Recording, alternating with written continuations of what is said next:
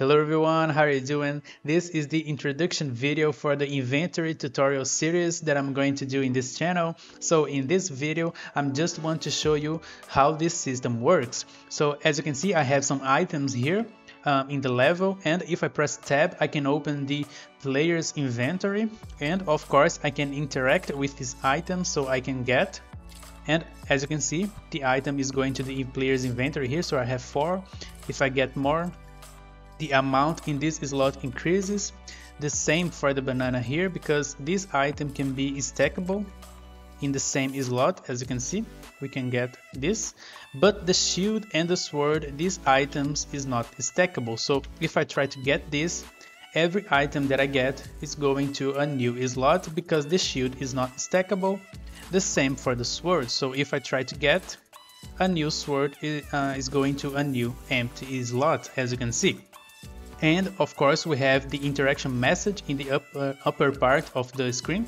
So this is dynamic. So if I look to a sword, the message is E to collect sword. If I look to banana, is E to collect banana. If I look to apple, E to collect apple. If I look into a chest, E to open the chest. So the message is dynamic. So we have a storage chest as well. So I can open a storage here, and of course I can drag and drop the items to the storage here, and of course the items is still in the storage. So we have all this, and we have loot as well. So this chest here has random loot when you open this. So if I open this, as you can see, we have some random loot that is generated in the chest, and if I open more, this could be different each time because it is random, as you can see.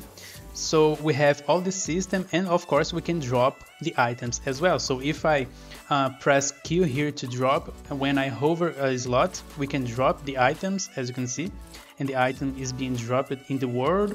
And if I hold in a stack, we can drop all the stacks. So if I hold here, there we go, all the items is dropped in the world. So this is the system that I'm going to teach in this series, and this is just the introduction video. So the part 1 will be today. So I just want to show you how the system works in this video. So I'll see you in the first part of the series.